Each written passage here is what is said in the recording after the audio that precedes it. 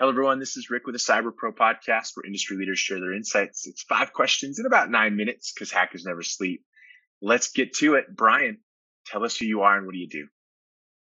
Hi, I'm Bryan. I'm Bryan Kavanagh, cybersecurity operations manager, and I work for a pensions company, but predominantly looking after a security operations team, but everything related and inside and outside security operations.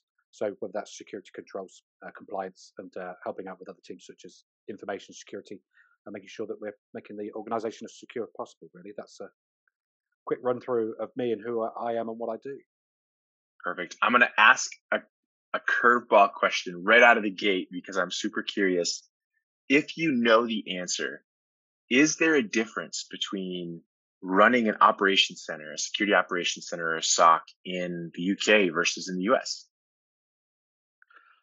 Um, from what I know of colleagues in the US, I don't know that there's much of a difference. I think depending on the size of the organization, and I guess it's the industry that you are working in, I think from it may be the exposure to those tools, but again, I think lots of organizations use some of the big vendors these days for security operations. So there may be some follow the sun type of operations that bigger organizations work for.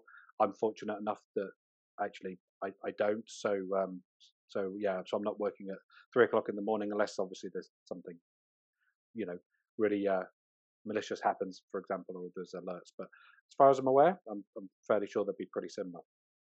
Perfect. And I didn't mean to put you on the spot, but I'm always curious. We talk a lot about global cybersecurity, and a lot of our vendors that are out there are global. And so whenever I have a chance to talk to somebody who doesn't sit next to me, right, whether it's in country, even in the state, I like to just kind of hear what they're doing. And so I appreciate you kind of giving me that feedback. And that kind of lends itself to the next question then. Why do you love being a cyber professional?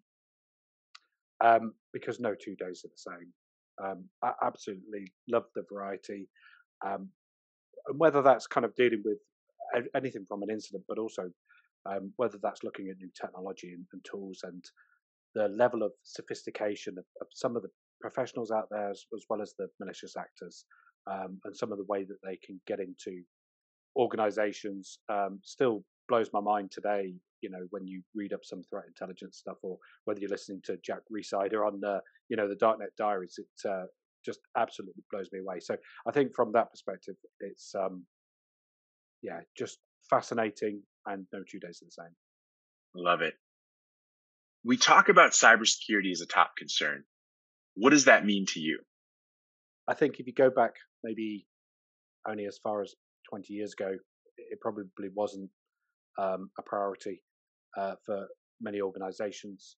And I think it's difficult for smaller organizations as well. It's not something that's tangible. It's not a piece of kit. It's not necessarily always something that's going to necessarily adds your kind of return on investment for profit margins for organizations. But these days, with cyber threats, there's always something in the news daily, isn't there? So from these big organizations, and I think that as an organization, there's not only reputational damage, but obviously, depending on where you are and whether that's a GDPR fine in Europe or whether that's a HIPAA fine or something in the US, for example, um, as well as losing customers. So it's going to be a top concern. And you look at anything these days from nation state actors, potentially what could be affecting your organization with ransomware, which has now kind of evolved a little bit into extortion as well. So um, it's not going away, and I don't know what it's like over there in the US, but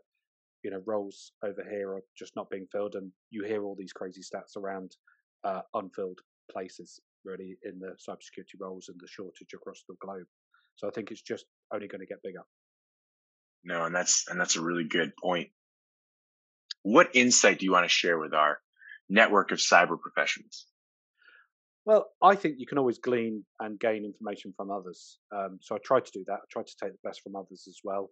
Um, and I think that you're not always going to be the smartest person in the room. So, and more often than not, I'm not. So it's kind of trying to gain that knowledge from other people.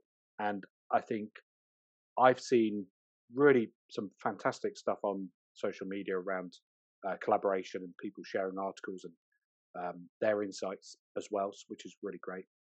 Um, and I've also seen some negativity, and I think it's a bit unfair, but I think some people that have bigger profiles on, say, Twitter seem to be kind of trolled a little bit, and I kind of want to emphasize that I think we should be more inclusive, and I think we should champion and support each other more rather than being kind of negative or shooting each other down.